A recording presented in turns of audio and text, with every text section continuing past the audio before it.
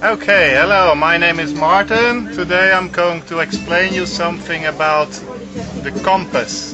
Yeah, during the advanced course maybe you swim the square or maybe a triangle, but I want to give you some more practical applications of the compass. I will explain you with the use of 3 dives made by the dive guides here in Sharm el-Sheikh, the Red Sea. I give you some practical examples of the compass use so that you can see that we not always swim squares. So the first dive, the first example, practical example is the dive, it's called Temple. And in Temple we have a coral pinnacle which is visible from the surface. But sometimes we don't have a mooring here, so we have to go a bit outward and we have to swim to the pinnacle.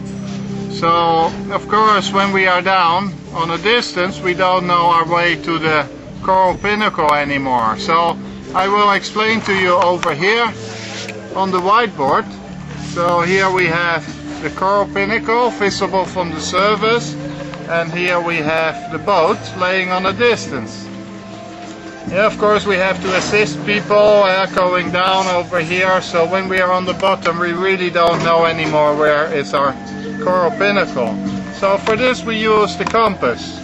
So when I'm standing on the back of the boat, I point the lubber line, the red line, which is fixed, I point it in the direction of the coral pinnacle, which I can see on the surface. Then I take the vessel and I put it over the north. So the marking over here, the 0, goes on the north. Now I go down, I have to assist people, so I turn a bit. I'm on the bottom and I want to know the direction of my coral pinnacle. So what I do, I put the north in the index mark, yes, and I have the direction for my coral pinnacle. So let's go to another example. So this is a dive which is called Sharks in Yolanda Reef in Ras Mohammed. Very nice dive. Yeah, we have 2 reefs visible on the surface. Yeah, so, well, normally we follow the reef, so we don't really have a need of a compass, but sometimes we see barracudas swimming in the blue over here. So what we do then, we go into the blue and we're going to follow the barracudas over here. And then at a certain point there is the need to go back to the reef. But we swim out a bit and maybe we can't see the reef anymore. So in this case, yeah, if you don't have a compass, you're forced to go to the surface. Yeah, but there's boat traffic on the surface, so very dangerous. So, what we do in this case, I give the example over here again. Yeah, here we have one reef. This is Sharks Reef. And here we have Yolanda Reef.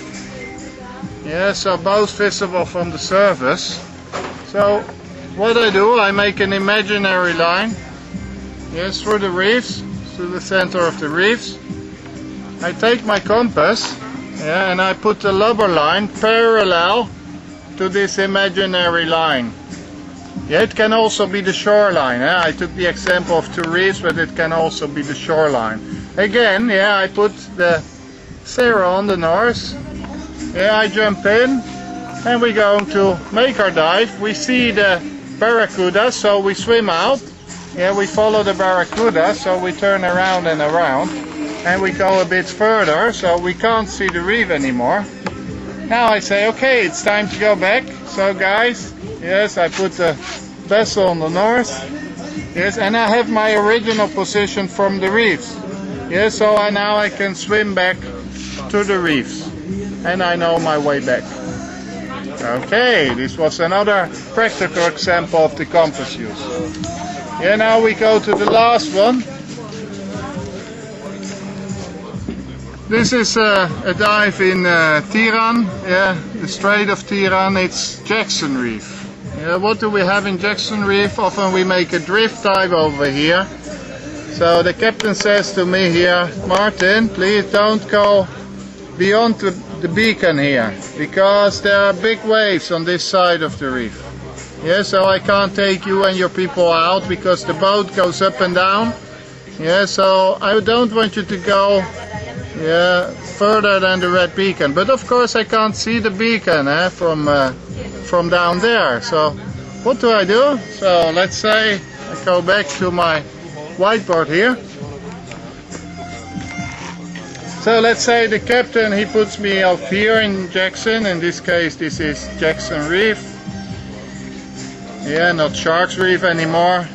So I jump in here and I make an imaginary line again.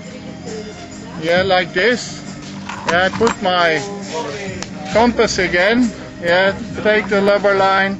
Yeah, put the vessel over the north. And now I'm going to dive. Yeah, I'm going in. So when I'm over here, yes, where the beacon is, here's the beacon. Then when I take a look at the reef, I see that now the west is in the 0. So I know now that I don't have to go further than this. Yeah, so I turned 90 degrees.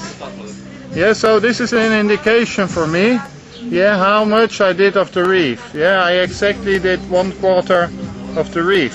So now I know that I'm at the red beacon over here. I can come up and I don't have the captain complain about me. Okay.